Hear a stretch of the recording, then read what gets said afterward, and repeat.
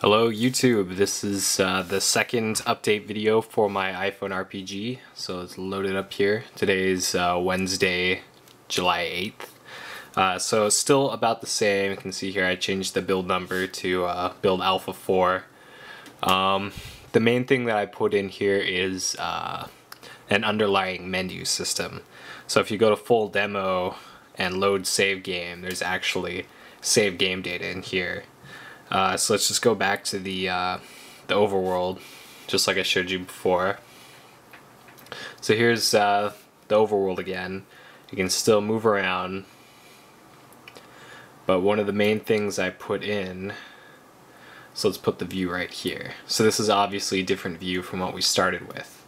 So if you take 4 fingers and put them on the screen, it'll bring you to the menu. I may change that to a physical button on the screen later, but that's currently how you get to the menu system. And currently it's a lot like other RPGs. There's 3 separate character slots with their data. Here, let me load in some character data real quick.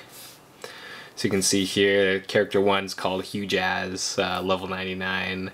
Character 3 is Catterday. Just some data in there to show that the menu options do actually work. So in the real game, if you want to see what character 1 has equipped, then if you press on that, it'll bring you to that character. So I'm thinking of having like a 3D model here, their name and their vital stats, and then equipment and things such as that.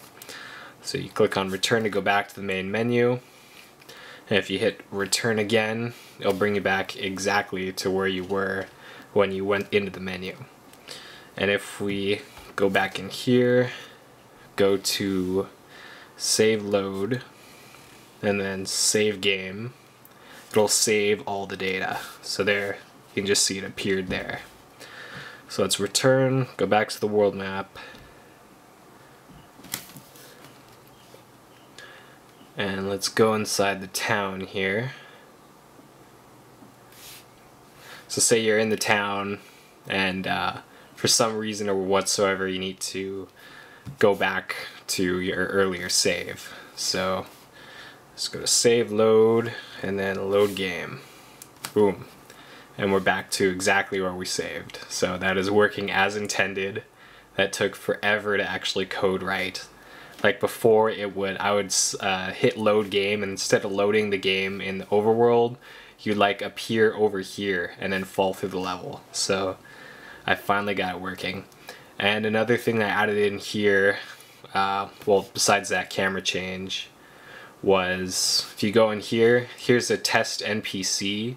I'm thinking instead of walking up to an NPC and having a round button here that you press to interact, I'm thinking of just having you walk up to an NPC and then just tapping on them.